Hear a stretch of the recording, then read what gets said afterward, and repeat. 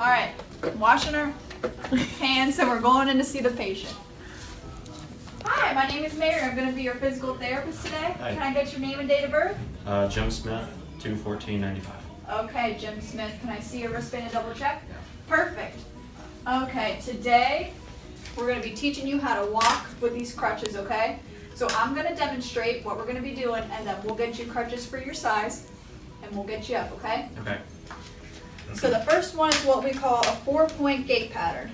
So what we're going to do is we're going to do one crutch, opposite foot, the other crutch, opposite foot, and then we'll repeat that.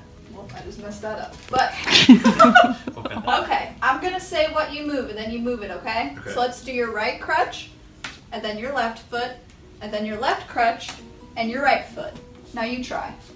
Right crutch, left foot, left crutch, right foot. Very good. Okay, now I'm going to be demonstrating our 2-point gait pattern. Now don't be upset if this takes you a little bit of time to get. It can be a little hard because you have to have a little bit of coordination to get this. So we're going to do my left foot and my right crutch at the same time. And then my left crutch and my right foot at the same time.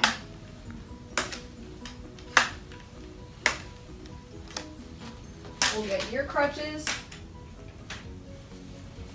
and we'll try that out. Okay, so let's do your right crutch and your left foot at the same time. Okay.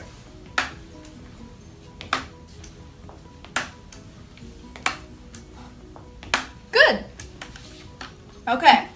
All right, the last one I'm going to show you is a modified 2-point pattern. So we're just going to have one crutch, and for you it looks like, is it your left leg the impaired leg? Yes. Okay, so we'll have your crutch in your right hand on the opposite side. So what you're going to do is you're again going to move your left foot and your right crutch at the same time. And then you'll just bring your right foot back up. Fair enough? Yep. Okay. All right.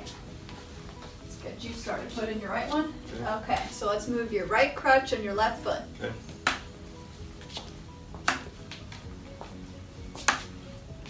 Excellent.